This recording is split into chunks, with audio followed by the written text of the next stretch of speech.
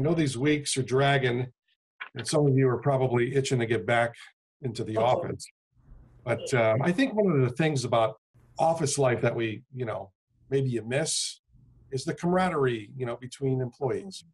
So I came up with some ideas.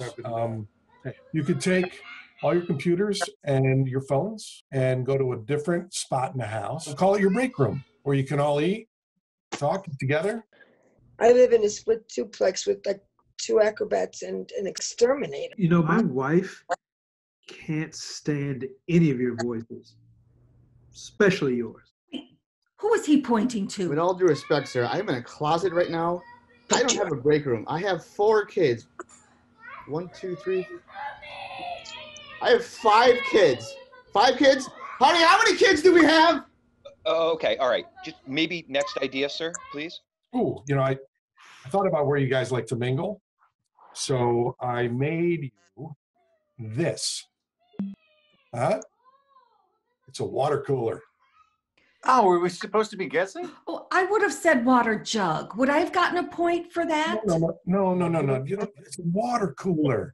Where you can stand around and talk about pop culture and dish about the office. Mr. Bork, I don't think we even have a water cooler. No. We had a fish tank. Hey, there's nothing wrong with drinking out of a fish tank. No, look, watch. I'll put it up on the screen, and then you just chat. Give it a try. Go ahead, like I'm not even here. But you are here. No, I'll put myself on mute, okay? No, but you can still hear us on mute. That's not how it works. Listen, he's trying here. He's really trying. Hey, sorry I'm late. Oh, what have I missed? Is that a water jug? No, it's a water cooler, but that was a good guess. Yeah, we're supposed to talk around it, like we're back in the office, even though we don't, have one in the office. Cool idea. Okay. So what we watched on TV last night or something like that?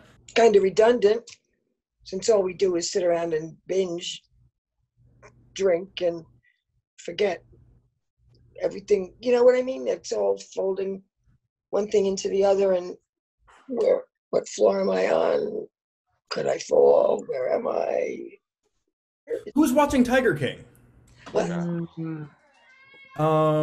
We could talk about Mr. Bork, like you all do in the office. I know Brad calls him Mr. Dork sometimes. He's got that bald head, like a bird crap on it. He's got a bird poop hat. Or it looks like a Bond villain. Like he's got the Dr. Evil thing going on here. I mean...